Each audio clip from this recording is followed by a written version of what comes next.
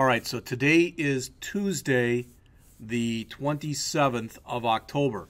This is going to be a very different period because, and I've done this before, but what I haven't done before is forgotten what my password is for my Mac.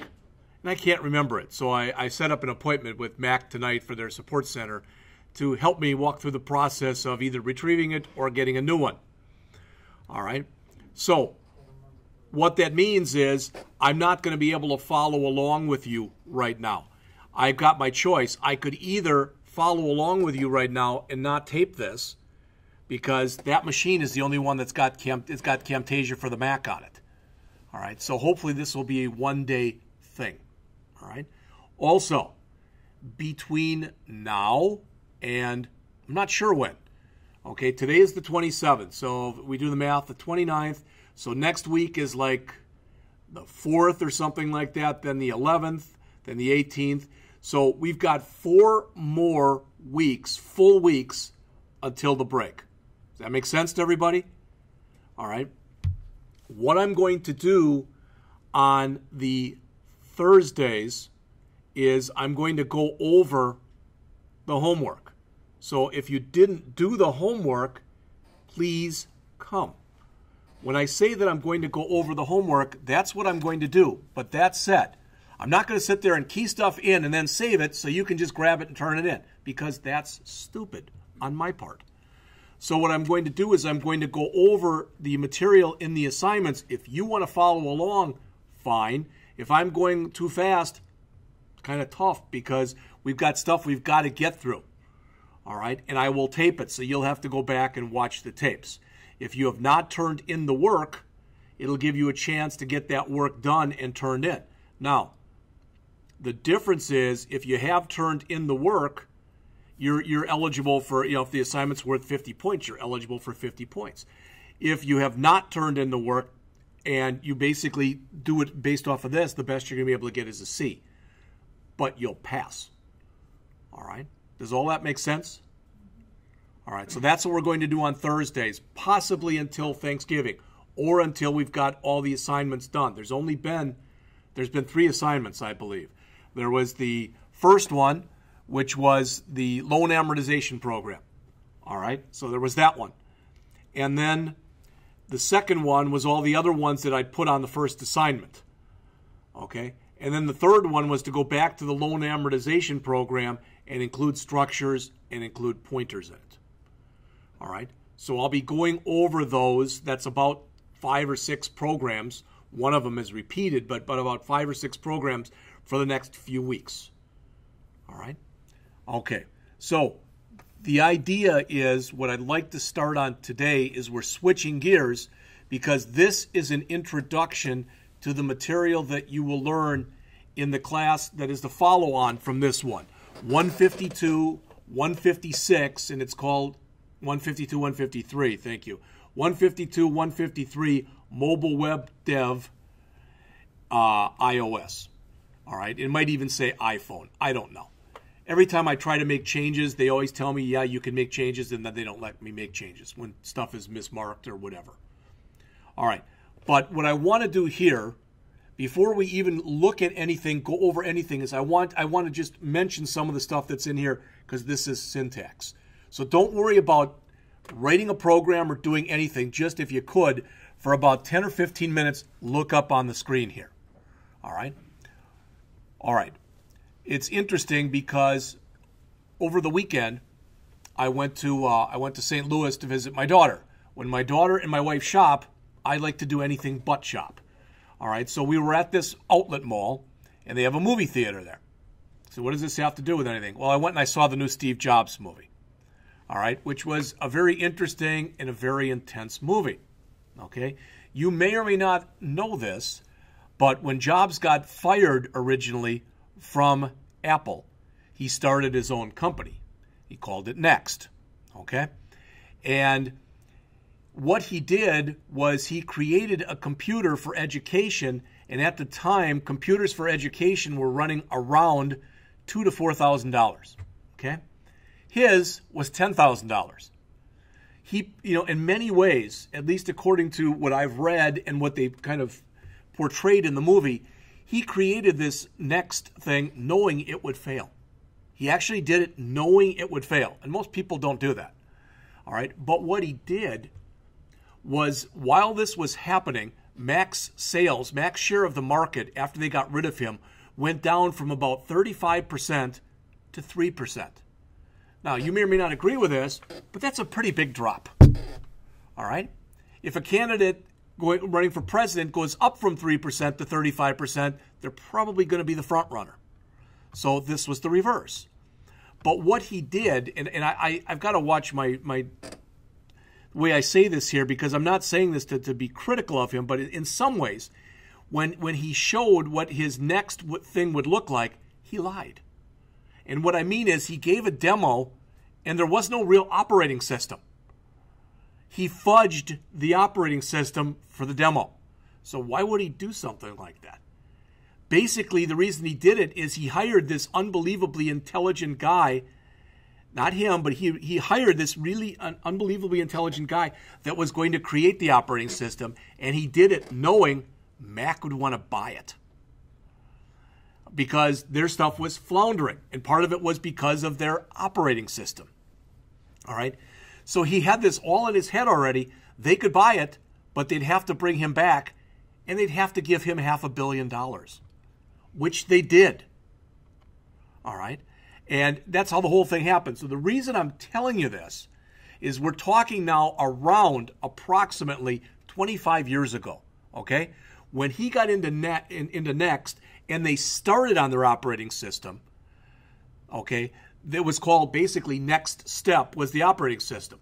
The reason I'm telling you all this is that particular operating system was written in a brand new language that was called Objective-C, all right?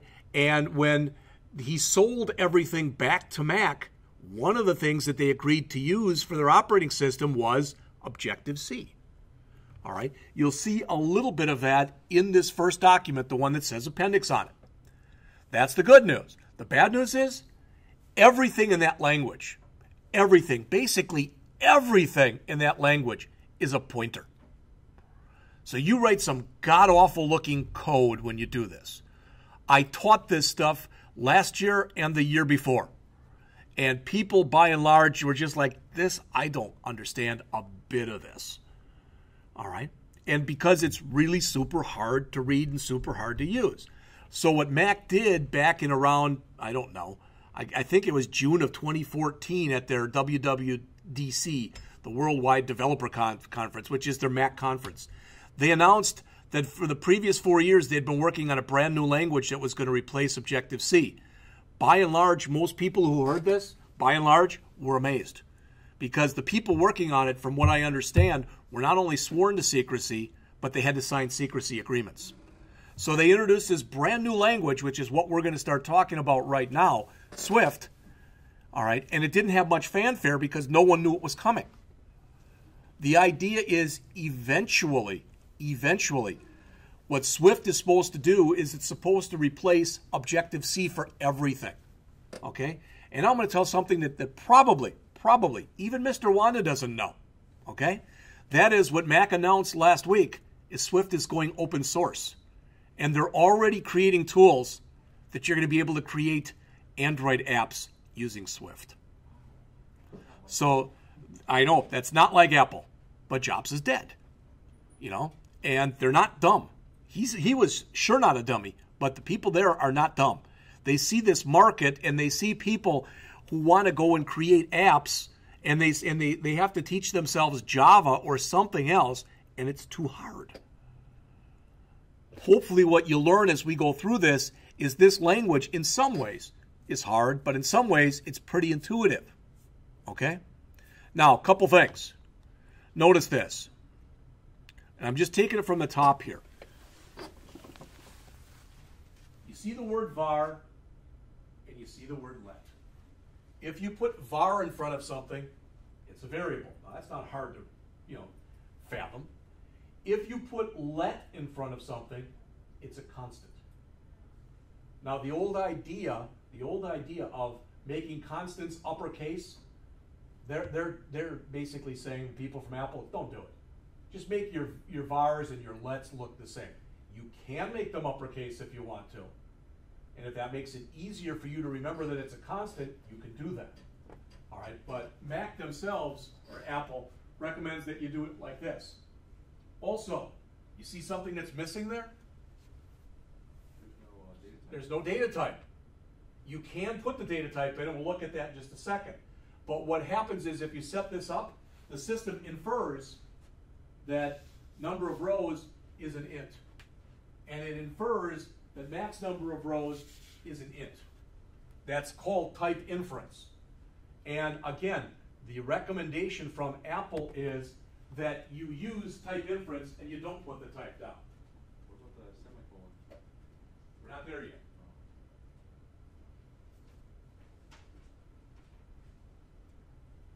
So again, if you saw these same things that you see on screen right here, if you saw them in C, for example, you'd have to say int number of rows equal 30, and then either const or pound to 5. Okay, all that makes sense? All right, Zane just mentioned, forevermore now in this language, from what I understand, semicolons are optional. The only time that you need to put a semicolon in is if for some reason I wanted to put these two things on the same line. Then I'd have to say var number of rows equal 30, semicolon, let the max number of rows equal 100. But I wouldn't need one on the end. All right? So you never, as far as I know, you never need a semicolon in this language. Some of the other stuff that you're going to see in just a second. When you have a switch statement, you don't need the word break anymore. It doesn't fall through like it did in the past. You can make it fall through, but you have to explicitly tell it you want it to fall through. And I believe the way that you do that, I believe that the command is fall through. So again, they tried to be very intuitive with stuff that they've done. Not only that, if you remember almost from day one, I'd always say something like this. If you say if x greater than 3, y equals 7, something like that. That's the way we would do it in C, right? So we'd say if, and then in parentheses, x greater than 3, then y equals 7. Well, I always mention that it's a good thing to put curly braces around there, even if it's just a single line. Now, in Swift, you don't need this. You have to always put the curly braces in, even if it's just one line. And you need the parens. Okay? You say, well, we always had those. Yeah, but you need them. You know, in some languages, you don't need them, but in this language, you do. All right? So what I'm just trying to do is go over this and give you some of the syntax. That's all, just some of it. All right?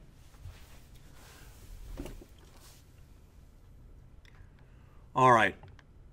They also mentioned, boy, if you really want to know this, supposedly once you're logged in, you can hold down on the control key and the command key at the same time and hit the space bar, and it brings up an emoji picker, because God knows that's important. All right. Actually, depending on who you are and how you send out texts, that might be one of the most important things that there is to you. All right. Now, if you look at this, this is the way that you used to do this in Objective-C. You'd say NS string, and it was case sensitive, star because it was a pointer, all right, and then you'd have to preface everything with the @ sign.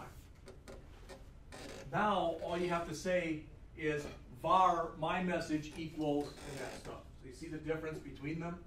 So the idea is it's much easier to write, to declare the variables, and your code is much simpler to write. All right. So they show some examples here.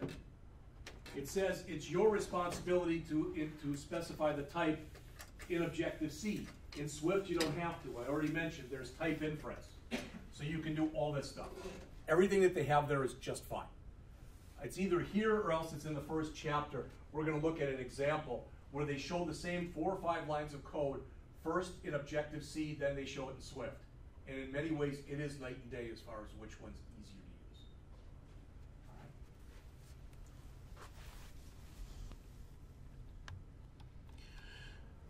So if you still do want to put the data type in there, var, variable name, colon, data type.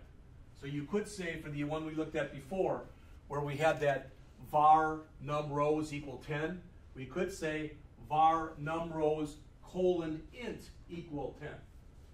All right? The recommendation by Apple is that unless you really have a strong need, and looking at their documentation, they can't figure out a time you never have that strong need, you should never do that. See, I would think that you'd want to do it like this because it would help the compiler, basically by giving it a key and say, you know, no, that's not how it works. All right, the compiler checks have already been built in with the type inference. It already knows.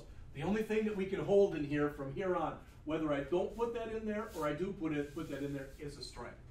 And strings have to be in double quotes, not single quotes or double quotes, just double quotes. All right. Real easy to do basic string manipulation. All right. So in other words, if I wanted to say this, what you see right there, the stuff in gray. Well, it doesn't come out very gray. But if I said let first message equals Swift is awesome with a space. Let second message equals what do you think? Message equals first message plus second message. Print message. What that does is it prints in a console area at the bottom of the screen, but it adds those two strings together. So it says Swift is awesome, what do you think? Okay, not who cares. The point is, the plus sign you can use as a string concatenation character or as addition. If you wanted to do this same thing in Objective-C, that's what you'd have to do. All right, sorry because it's got all the squigglies because I didn't run a spell check on it. I hate doing that because if you just say ignore all, it ignores it for that session. And if you say add to the dictionary, now I've got 10,000 things in the dictionary I really don't want in there. All right, but the point is, look at this versus this. We have in here what? 1, 2, 3 different pointers. All right. We have 2 different @ signs, 3 different @ signs. Okay. And here, when we want to put these two together, you can't just say plus from the NSString class. You have to call the string with format method. But now what they tried to do is really clean up the code. Their hope, I think, the hope of Apple is people are going to want to develop for every mobile app using this. So they're trying to make the simplest language possible. All right. So as they mentioned, in Objective-C, you can't use the equal operator. Okay? In there you have to use is equal to string or something else. Here you can just do this. I've got 2 strings. I can just say up here, if the first string is equal to the second string. That's pretty cool. You can't do that in most programming languages. All right, you can in here. All right. Now there's a couple things, and again, I'm giving you some Objective-C. You might think, well, the question actually comes up, do I need to learn Objective-C? I will tell you that if your plan is to leave here and eventually get a job as a developer, an iPhone developer or whatever, yeah, you have to learn Objective-C. Because what's happening is the stuff that's out there right now, the legacy code is written in Objective-C. You can combine Objective-C and Swift in the same application. You can put it together. All right? But what Apple is recommending is all new development be done using Swift. That's their recommendation. I'm not saying everybody's going to do it, because there's a lot of people out there who are very talented Objective-C developers. All right, but the idea is they're trying to make it easier so that you will. Okay. Now, I'm just giving you some history, but just so you know this. Back in the days of Objective-C, when you created an array, this is not what we have in Swift, but with Objective-C, it was like creating an array in JavaScript or in PHP. I could sit there and put a name in there, then I could put a salary in there, then I could put a hire date in there. In other words, I could mix data types. You can't do that. So if you in Swift, so if you set up an array in Swift, everything in the array must be of the same data type. And the reason for that is you can use that type inference with arrays also. So the system knows, because what you have in here are 1, 2, 3, 4, 5 different strings. It must be a string array. All right. Also, if you say var, when you create the array, if you say var, that means you can just add whatever you want to the array. You can remove whatever you want from the array. If you say let, since it's a constant, once you set up the array, you can't change it. Does that make sense? Now, back in the days of Objective-C, if you wanted to set up an array and you wanted to be able to change it, you had to say it was an NS mutable array. You had to set it up like that. Mutable meaning changeable. All right, and otherwise, I believe, as they say there, you set it up as just an NS array, and then you couldn't change it. I don't think there was an unmutable. I think it was NS array and NS mutable array.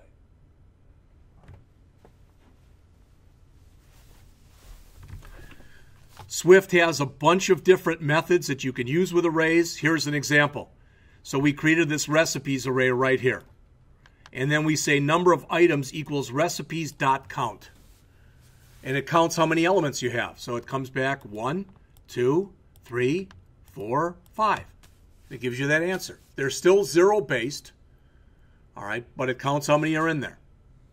So if I want to add a new one, there's how I can do it.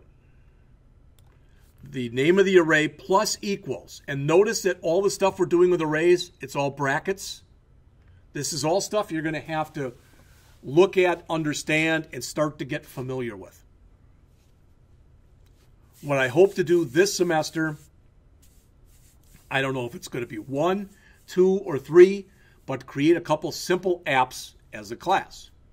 Every app that we create as a class, you will be responsible for getting to work and turn in.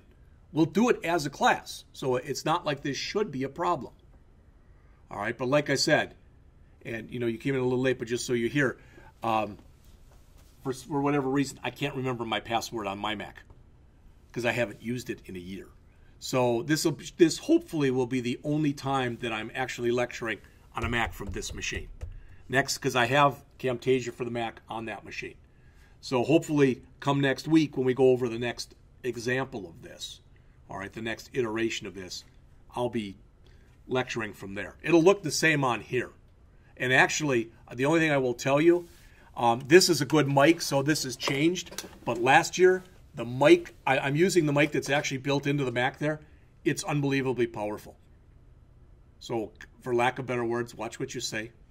Okay, because I had somebody last semester who did have a little expletive, and you kind of could hear it on the tape. It wasn't terrible expletive, but it was, you know, they just were mad because something wasn't working and they were sitting near the front. All right. Not only can I add a single item, I can say plus equals and add as many items as I want to in there. All right. If I want to access the array elements, notice, again, it's zero based and we're always using brackets. Not parens, always brackets. All right. So here we're changing the second element, which would be recipes sub 1. So originally that was mushroom, whatever it is, risotto, and now it's cupcake, just so you get the idea. All right. This is kind of cool. What this says is I want to go in and I want to be able to change. Remember, it's zero based, so that's item, the second one, the third one, and the fourth one. This says take whatever were the second, third, and fourth. So that says take this second, the third, and the fourth right there.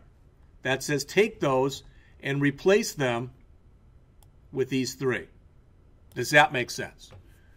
All right. There's a boatload of documentation out there for Swift. Last year what I did was I printed everybody a copy of the Swift manual. All right, and I gave it out. Some people loved it and some people hated it. Why would they hate it? It's 500 pages. So Zane has it if you want to buy a bootleg copy. All right. Now, there's a few other things that you can work with in here, and they only talk about one of them for whatever reason right now. But so let's just leave it at this. We talk about dictionaries. All right. So let's pretend for a second that you didn't know what the word dictionary meant, all right? But somebody gave you a dictionary. So you'd probably look under the D's, find the word dictionary, and then look at the definition, correct? A dictionary works the same way. It's key values. So here's the key, AAPL. Here's the value, Apple Inc. Here's the key, Goog. Here's the value, Google Inc. Get the idea? So it's like you're setting up an array. It's like an associative array that we've had in other languages like PHP. Because what we're doing here is we're setting up an array. They're showing you here how you do it in Objective-C. I'm just going to skip that. But here, they're saying we're setting up a new dictionary that's called companies. All right? Here's the key. Here's the value. Here's the key. Here's the value. Here's the key, value, key, and value. Do those make sense? The keys must be unique. Because what those keys are replacing are the equivalent of like array indices. So if I went back in here and tried to do this, and instead of FB here, I typed in AAPL again when I already had it up here, I'd get an error message. What you're going to find when we start working with this is not nearly as swift as I was going to say swift, but that would be a bad pun. But it's not nearly as slick as it is with Visual Studio. All right, and why is that? Because you're used to using Visual Studio. If you'd learned on a Mac first and then you were going to Visual Studio now, you'd probably say this is not nearly as easy as what I'm doing on the Mac. All right, so it's just a matter of getting used to things. All right. Now, Mac is, since it's being open source, probably within a year or less, I don't know. But the idea is the next time I teach this class, there's a good chance that you won't need Macs. You'll be able to do it on an Intel machine. All right. I still don't think it's a bad thing to use Macs and get used to using Macs. All right, but again, that's my opinion. You may or may not agree with that. But again, dictionaries are key value pairs. All right. If you want to say the type that goes in there, instead of using that colon, you've got to do it, you know, and saying string or whatever. It's the word dictionary, then followed by this is the type of the key, this is the type of the value. All right. Just another reason. If I have my choice between doing it like this and doing it like this, I'm going to choose that one every time because it's less typing. All right. All right. Then they talk about how you can iterate through this using a special kind of for loop. I don't even want to get into that right now. All right. So that's the first one. That's the one that said appendix on it. So I'm going to go on. I'm assuming that if you have questions as we start to go through this stuff, maybe this is a dumb assumption, but I'm assuming you're going to ask. Yes. Can you also refer to the elements in the dictionary with a number? Can you? Yeah, yes, you can. Because in order to do that, you just would use numbers. Yes, yes. All right. I want you to understand something too. If you look up on the top on the screen right here, what I always do when I take something from online, I always want to give it attribution. All right. So I don't claim that this is my stuff. So why am I even telling you that? Because I want you to see this. And I've got a bunch of stuff open right. Well, I guess not that much anymore, but what I'm showing you right now is I went out. This is a book that's literally, it's an ebook. So it's online, and it's from a company that's called AppCoda, AppCoda.com.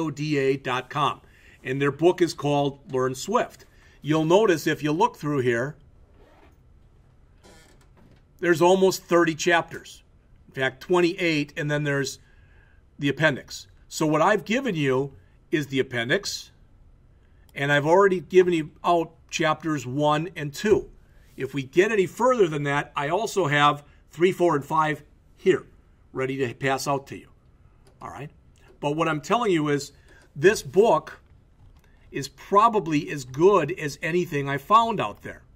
That's the good news. The bad news is I don't think there's a hard copy of it. So if you look here, for instance, I'm just going to go to the Swift Playgrounds thing, and I'm going to peruse my way through it. And I get down to the bottom. It says, love this chapter, want to get a full copy of the book? And you go there, this is the different ways that you can buy it. All right? So, notice every one of them says ebook. I'm not going to ask you to pay $169. No, not at all. I'm just showing you the different packages. That's not bad. All right, so you could buy your own for $69. That's probably in line pretty much with some of the books you have. Some are more expensive, some are less expensive. All right. Then you can get only the book and the source code, which is probably what we need. That's $39. That's not bad. All right. Then somewhere over here, they also talk about, let's see, I don't know where it is. Here, purchase the book in bulk. Buy a team license for $499. And if we did that, there would be absolutely no difference between you buying it yourself for $39 and buying it in bulk, except that if we had to pay $499, I'd just divide it by 20. And if there's 14 of you in here, all right, that would pay for 280 of it. I'd have to come up with the other 220 myself, or have the school try to come up with it. See what I'm saying? So that'd be the cheapest way of doing it if we go with that. What I can show you after the break, because I've got it in my car, all right, is I found a book. There's not many books out here that have been upgraded to Swift version 2, all right, with the newest version of Xcode. There's almost nothing out there. One of the ones that is out there is a book I ordered and got over the week, about a week ago.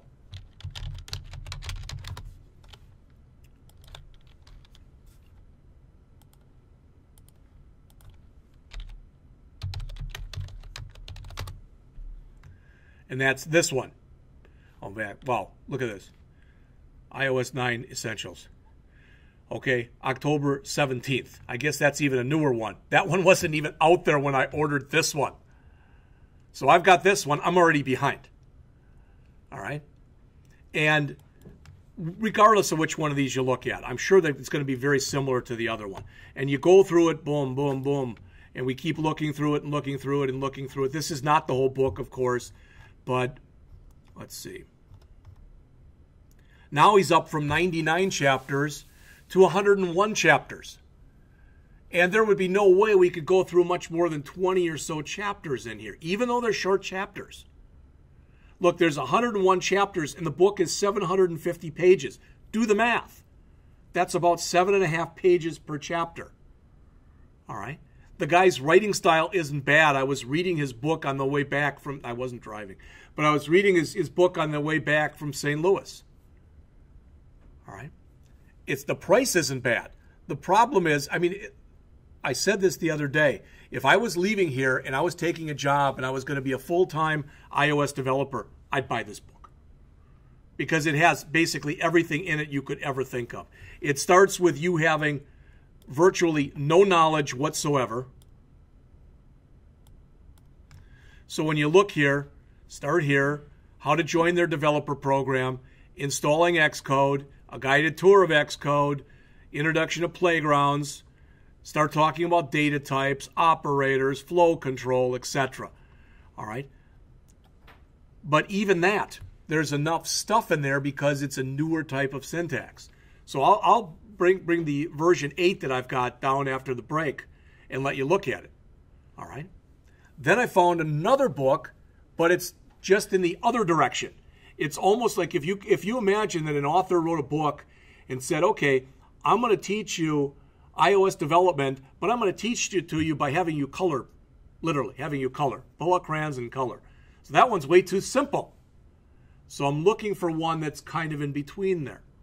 And if I go out here, so if I go out to Amazon like this, and I type in Swift 2.0, all right, it's got this one, and I've looked at that book. I don't like it. This is not really 2.0. This one does not come out until after Christmas, or around Christmas. These are all different kinds. I've already going to give you chapter 1 of this book a little bit later, but that's about all there is. All the stuff that's in there, they're Swift books, but they're not Swift 2. And I wanted you to get the latest and greatest stuff, so to speak, that's out there. All right? So my suggestion, and you've got those in front of you now, all the stuff that I've given you copies of. For instance, if you look at Chapter 1 that you have in front of you right now, yours looks like this. Getting started with Xcode development. Yours looks, this is it. There are a couple of graphics or so on there, but that's what you've got. On the other hand, if I go out to appcoda.com and I go to getting started, you'll notice I did not give you the pictures. See that? I gave you those. That's about the only graphic that you have in there is what's in here. But what this book is filled with are screenshots. And I removed all the screenshots. Why? 2 reasons. First of all, I tried to make these short and sweet. It took me a half an hour to copy all this junk this morning. All right? And so I didn't want to waste a lot of paper. Second, they're distorted. In other words, when you print them out, instead of being this size, they're more this size. So they don't show very well on the page. Do you understand what I'm saying? So that's why I did it. So what I'd like you to do between now and a week from now, just start thinking about it. But by, I think it's November 15th, it's either the 7th or the 15th, I have to have book orders in. All right? And I have absolutely no problem if you say, you know what, I'll pay the extra $14. I don't want to buy a book with my class. I want to buy my own book. Then we all do it that way. I have no problem at all doing that. All right, but I'm going to get this book. I'm going to probably pay the $39 myself. The advantage of doing it that way, too, is you do that, if you got a credit card or whatever, you get instant access. And I believe you get instant access to all the source code, and you get instant access to any updates they have for the book. All right? All right, so let's look at Chapter 1, and then we'll take a break. Again, there's only 3 pages here. Okay? Chapter 1, getting started with Xcode development. So you want to create your own app, that's great. Yeah, boom, boom, boom. What do you need? Number 1, get a Mac. Yes, you need a Mac. All right, that's why we have Macs. In the future, will you need a Mac? Again, that's up to interpretation. We'll see as time goes on. I don't know. If you want, you can go out online, and about the only thing that you can use other than like we have here, like a MacBook or a MacBook Pro, is this will work under a Mac Mini. I did have somebody who had a Mac Mini. They loaded it on there. They thought it was much slower running on the Mac Mini, but I don't remember what they had for memory or whatever, so that could have been what it was. All right? But you need some kind of Mac at least right now. All right? And I'm telling you this, I'm not asking you to say thank you. I'm not asking for a pat on the back. I'm not asking for anything. It took 3 years for me to convince them to buy these machines. And there's a good chance, this, whatever we have here, probably for the next 5 or more years, they're not going to buy new ones. Even if there's the money for it. They throw money into other programs, and they don't give a damn what their numbers are. They'll just throw money at them. But because I'm considered to be more a rebel, yeah, you look at me, because you look at me and you think rebel. But because I've asked for stuff in the past, and when I haven't gotten it, I've thrown a little bit of a hissy fit, they're more apt to give me nothing. All right, so we're going to work with what we have. All right, number 2. The suggestion is you go out to this site. And I'm going to probably tell you another thing that you don't know right now, okay? That you go out there and you register into the Apple developers website. You register as a developer. It's free. The only email that I've ever gotten was the one confirming that indeed I wanted to do this. Click this link. And as soon as I did, I never got another one from them. What this does is, let's say that Zane likes this and he goes out and he buys himself his own, he buys himself his own MacBook. All right. Now what it does is he can now go out to the Apple store, and what he'll see is much of the stuff that's in here that they'll charge for otherwise will be free because he's a registered developer. All right. Now, Mac's a little bit weird compared to what we'll talk about later when we talk about the Android stuff. Mac, if you want to be a developer and you want to be able to submit stuff to the Mac store, it's $99 a year. Everybody hear that? All right. And for lack of better words, if you have it, let's say that Andrew creates an app. All right, he creates his own game and he goes and sends it out there. Mac looks for reasons to reject you. Not you, but looks for reasons to reject people. They don't look for, their idea is your product sucks. You have to convince me it doesn't suck. And if you do certain things, and we'll start looking at some of those after the break, but even as far as the basic settings, if they're not set up the way that they want them set up, they'll reject it. What that means is they want you to fix it and then submit it again. But they're so closed in the way they do things. Much of that movie that I saw over the weekend was Jobs and Wozniak arguing because Jobs wanted Mac to be everything closed architecture. Wozniak said, no, it's got to be open. It's got to play nice with other things. And they got to the point where he would say that, and every time he would say that, Jobs would look at him and say, F you. And he said, let's try it. So he had him keep saying it. He kept saying it back to him. You know, there was a lot of that kind of stuff in the movie. All right. Now, what is new? In the past, and this is something that's fairly new. I've read about it, but I haven't tried it. Okay. But in the past, if you were signed up as a developer like that, like we did for free, that means you had access to Xcode, which is the editor and some other stuff. But the only place that you could run your apps were on the actual MacBook because there's a simulator built in. Now their claim at least is you can run them on your own device. Okay? But it's very limited what not, in other words, you're not going to be able to run it on your own device, give it to other people necessarily, and have them run it on their Mac too. Do you understand what I'm saying? So the claim by Mac is now, so let's say Thwan makes a game. Looks okay on the emulator, but she would like to see what it looks like, let's say, on her iPhone. Their claim is, and I haven't tried this yet because I only read about it over the weekend. Their claim is now you can do that. I don't know what it involves. Yes? Is there a way to get Mac OS on a working machine? Okay, that's a good question. The question is it possible to get Mac on an Intel machine and put it in as a virtual drive, basically? The answer is yes. I asked about doing that here, and he told me with all the problems we have with the virtual desktop anyway, that's the last thing in the world I'm going to do. Our IT department has told me we are giving you zero support for anything Mac because there is not an IT person here that's trained in any facet of Mac. So if there's ever going to be a problem with these machines or somebody drops it, it doesn't work or whatever, we've got to send it off to a Mac store. All right?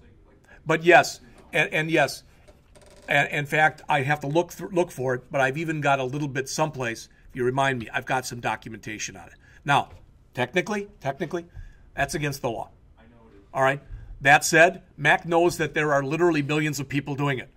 And they have not tried, even companies that are doing it, they have never tried to do anything to prosecute, ever. Yeah, I'm interested in this, but I don't want to spend $2,000 on a machine just I understand. just to I understand. My daughter said that she bought a Mac, but it's just like a box and hook up to her computer at home, her TV, Yeah. and then she can do the app. Yeah, that's true. Yeah. All right. That'll replace the whole machine, right? Yes. Well, yeah, in essence, yes. All right. So we're going to take a break, but before we do, John's already installed Xcode on these machines. Xcode is the IDE. It's the integrated development environment you use when you're working with Macs. That's the good news. The bad news is it looks totally different than Visual Studio. All right. And not only that, there's all sorts of ways that you can configure it on the top of your screen. So again, it's kind of like, look at it this way. Okay, you know how to live your life. You know how to do everything. All right, but you decide that you're going to take a trip and you're going to go to another country. Now you go to another country and they do things, whatever you do that's so natural here, they do it in totally different ways there. So what does that mean? Well, typically, while you're there, you have to adapt to their ways, correct? All right. I mean, when I went to Colombia, South America, when we went and adopted my middle daughter from Colombia, we had to buy different types of things for different types of electrical plugs. And they even wanted to check our stuff at the hotel to make sure we bought the right stuff because they didn't want us to fry their system, which makes sense. You know, you go to almost any other country in the world, and you know, you put in gas. What are you putting in? You're not putting in gallons, are you? All right. So we have to adapt. This is what we're going to use. Because people have asked me too, is it possible that I could, for example, could I do this stuff, literally, could I take this stuff that I'm working on, could I build it, give it all the names I'm supposed to give it, but could I build it, and could I build it on an Intel machine, and could I use Notepad++, and then copy it up, etc.? The answer is actually yes. But you've got all these hoops and stuff you've got to run through, and of course, Mac doesn't guarantee that it'll ever work. But I have taken stuff that I've created here on the Mac, I've taken it home, forgotten my Mac, so gone on the Intel machine, modified files. I made copies, so in case I screwed them up, I had the original, but modified some of my files because I knew what changes I had to make, uploaded it back to the Mac, and it worked fine. All right. But that's not something, of course, they're going to recommend that you do. All right, so we've gone through chapter 1. This is the App Store, and just so you know, this thing right here, everybody see where the mouse is? Little hammer, etc. in the upper left corner, that's Xcode. That's going to be on your dock down on the bottom of the screen. So when we get done with the break, all right, we're going to start looking at that. And Mac has a new thing that's out there that's called, fairly new, it's called Playgrounds. And we're going to look at that a little bit after the break. This last thing in here, I have enrolled Blackhawk in the developer program. What you get out of that is if we had to share information, let's say we were building an app as a class, we could send stuff back and forth to one another. All right? I don't know how much more you get than that. And when we did this, that was like a year ago, so I don't even know if they got another bill, if they paid it or not. So I have no idea. So let's take a break. And so we finished chapter 1. When we get back from the break, we're going to jump right into chapter 2, which is Swift Playgrounds. And we're going to take it really slow, so you know. All right? So it says 8:58. Let's come back and let's make it 9:15 so I have time to produce this.